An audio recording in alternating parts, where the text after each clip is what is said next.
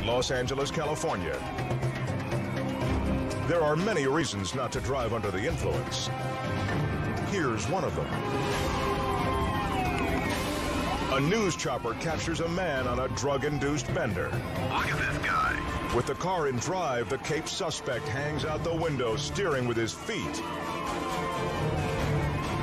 This wannabe superhero has 6 sidekicks, all dressed in black and white.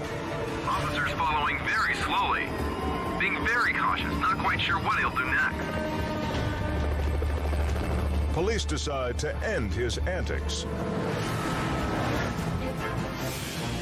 They tried to throw down spike strips. They didn't get him in time. He's running now. The junkie hits the highway. He's going about 50 miles an hour. And continues his one-man show. Tired of his police escort, he cranks up the speed. He's up to over 100 miles an hour.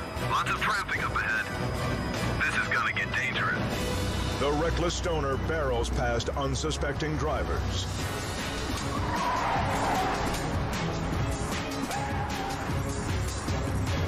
Officers keep pace a few cars back.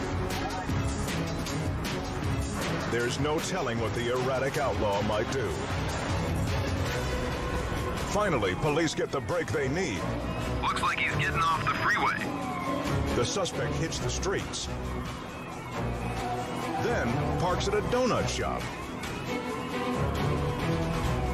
Cops surround the vehicle.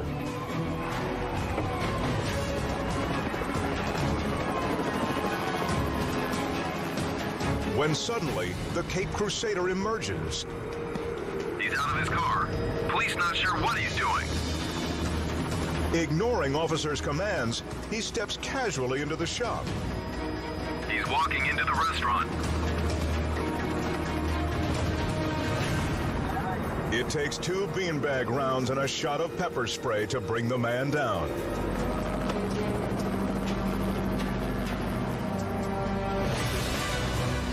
This dopehead will have plenty of time to sober up in jail.